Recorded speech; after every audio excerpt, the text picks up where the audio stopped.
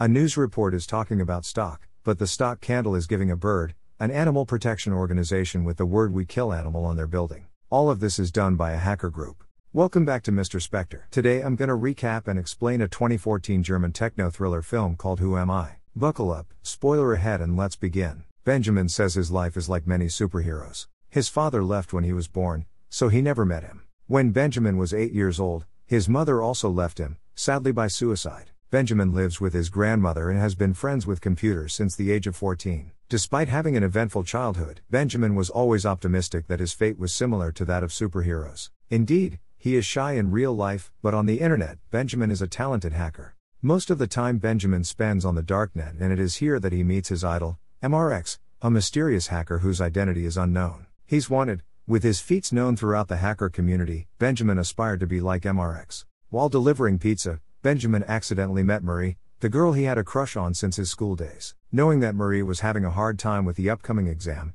Benjamin decided to help her. But unfortunately, he was caught by a security guard. The judge found no criminal record, so Benjamin was forced to do community service in lieu of a punishment. When doing public service work, Benjamin met Max, a colleague in the hacker community. Contrary to Benjamin, Max is a charismatic, very cocky and confident person. Later, Max invited Benjamin to a party, where he introduced Benjamin to his colleagues. Software master Stefan, who has a crazy, adventurous personality. Stefan can find bugs in any software. Next is Paul, hardware freak. Just give Paul one paperclip and mainboard, he can magnify them into anything you want. Benjamin successfully passes the test, proving himself a skilled hacker by hacking the electrical system and causing power outages throughout the city. The next day, Benjamin meets Max, and Max explains to him the concept of human nature to trust and fear conflict, thus creating social relationships and thereby using tricks to get what you want. Max thinks this is the best form of hacking. Together with Paul, Stefan, Max, and Benjamin, they successfully completed the first mission.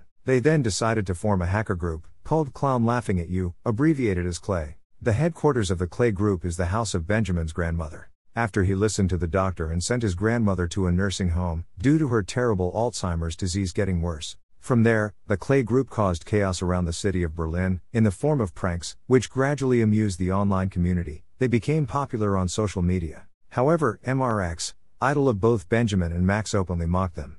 Infuriated, Max became agitated, wanting to do a more royal mission, and so Benjamin proposed to hack the main building of BND, German Central Intelligence Agency. Impressed by this outrageous idea, the group agrees with Benjamin to hack BND. Using a fake link and trick an employee named Gertie, who is in charge of printing magnetic cards and issuing access cards, to gain access to the BND building. With just a simple trick, the whole Clay group easily broke into BND and hacked internal server systems and printers with the purpose of printing the group's logo with the words, "The Clay Group is here. No system is safe." They did so in the hope that the mission would resonate enough to impress MRX, but when it was over, they went to a club to celebrate. Benjamin saw Max kissing Marie. Benjamin is angry, he returns and refuses to let Max and the other Clay members into the house. Recall the relationship of Benjamin and Marie. Since the time they met again after 10 years, as fate had arranged, Benjamin had many other times accidentally met Marie. She also realized that Benjamin was a classmate who often sat at the back of the class. Their relationship also became more open. Even once, Benjamin could not control his emotions, went to kiss Marie and was rejected by her, which made Benjamin feel inferior. In a split second lost under control, he contacted MRX, sending him a valuable gift, which was database information from BND's private servers that Benjamin had secretly stolen, without letting any Clay members know. Of course, this impresses the MRX. When the Clay group returned the next day, Benjamin was still very angry. He even attacked and rushed into a fight with Max. At this moment, Paul accidentally heard on TV that one of the members of Friends, nicknamed Krypton, had been murdered. Talking about Friends, this is a hacker group consisting of 4 members, Sikdet, Towboat, Krypton, and the last member are unknown. Friends is the culprit of international cybersecurity attacks, and the information that this group steals is purchased by the Russian cyber mafia. With the serious nature, it has led Inspector Hanna Lindberg, Europol's cybercrime investigation team leader, to go on the hunt. Back to Benjamin and the Clay group. The group is now listening attentively to the news about the death of Friends member, Krypton. Specifically, investigators found on the victim's body data stolen from BND. There is a list of secret employees of the agency and Krypton is one of them. Terrified,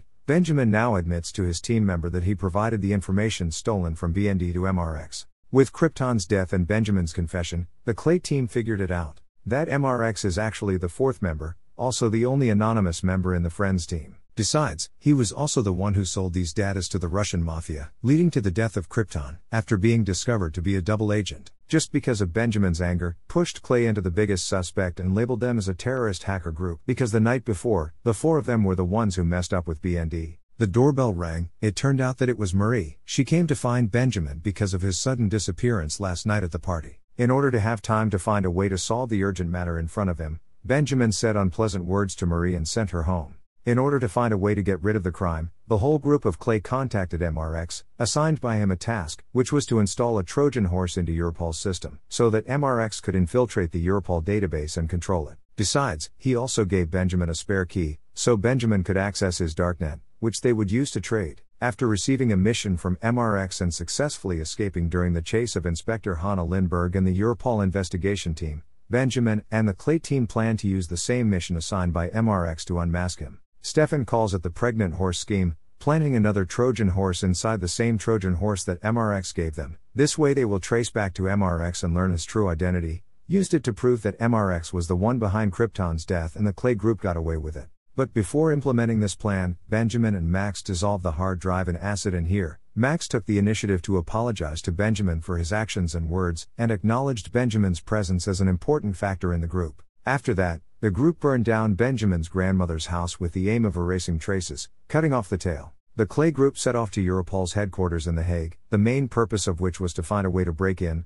but could not find their way inside. Despite trying all the tricks to no avail, even the building's garbage storage area and the underground sewer area are tightly controlled by security. Mike even gets a nail through his hand in the underground sewer. However, while checking around the building, Benjamin noticed a group of scholars visiting Europol, and one of them accidentally dropped his visitor card. Back at the hotel, Benjamin thinks it's his fault what happened, so he must be the one to get the group out of this. By applying the very things Max had taught him about human nature, trust and fear of conflict, Benjamin went to the Europol building alone.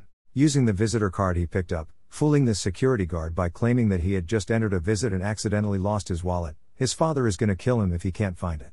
This resented the guard and he let Benjamin go inside. Finally, Benjamin succeeded in installing a virtual Wi-Fi device. From this virtual Wi-Fi, any employee at Europol who logs into the network, Benjamin will be able to access their computer. Completing access to Europol's internal system, in the darknet, Benjamin provided MRX with a secret encrypted entrance through the Trojan, where the trap was set. Just one click of MRX and his mask will automatically fall. However, MRX is not as stupid as Benjamin and the Clay group think. He has predicted the group's plan and used the backup key to find Benjamin's IP. MRX had reverse access to Benjamin's laptop, using the laptop's webcam himself, capturing his panicked face. This made Benjamin's identity officially revealed, forcing him to hide under the subway station, trying to escape from the Russian mafia who were chasing after him. Returning to the hotel, Benjamin realizes that this game MRX has won. He is 1, Benjamin 0, even, all of his teammates have been killed.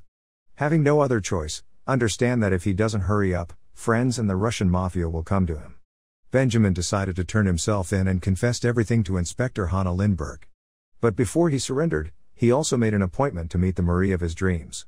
Knowing that Benjamin was the one who hacked into the university system for her sake to get the exam papers, Marie gave him a kiss. At Europol's interrogation room, Benjamin confessed everything to Inspector Hanna. To prove that what he said was true, Benjamin also read aloud the insurance records and Hanna's personal information, making the female inspector convinced. She agreed to include Benjamin in the witness protection program in exchange for helping Europol capture friends and their leader, MRX. Benjamin logs into MRX's darknet account as himself and self-discloses information about MRX's identity along with the fact that he was the one who killed Crypto. This forced the real MRX to log into the darknet servers using insecure methods and was discovered by Benjamin. The FBI quickly found and arrested MRX with the real identity of Sean Dunham, a 19-year-old guy from New York City. Before arranging for Benjamin's release and new identity, Inspector Hanna inadvertently noticed a wound through his palm similar to that of Max after accidentally getting a nail pierced through his hand. Suspicious, Hanna decided to investigate Benjamin. The inspector also went to see a family doctor and learned that Benjamin's mother had multiple personality disorder.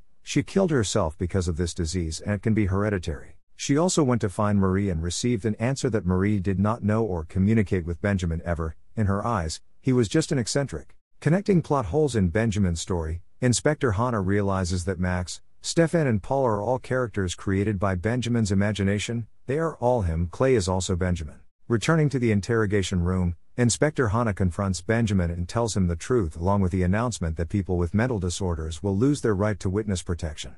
However, instead of taking Benjamin to court, Inspector Hana relented, allowing him to access and change his identity to the witness protection program. The inspector released Benjamin and said that on the condition that he never hack again. Benjamin, with his new look, his hair dyed blonde, stood alone on the Scandlines ferry heading north. Around him, Marie, Max, Stefan and Paul appeared one after another. Turns out, it's all a magic show, where the magicians are Benjamin, Max, Stefan, Paul, and Marie. After being exposed, Benjamin returned to the hotel and sent the 3 Clay members to run away. Benjamin didn't say much to Marie either. When she came to find him, Marie helped the group confirm that mentally ill subjects could not be protected from witness protection. Even the wound on Benjamin's hand was an act. Together, they planned to let Benjamin come to Hana and control the story, deliberately giving plot holes for Inspector Hana to curiously solve. When he won the sympathy of Inspector Hana and gained access to the witness protection program, Benjamin wiped the identity of the group.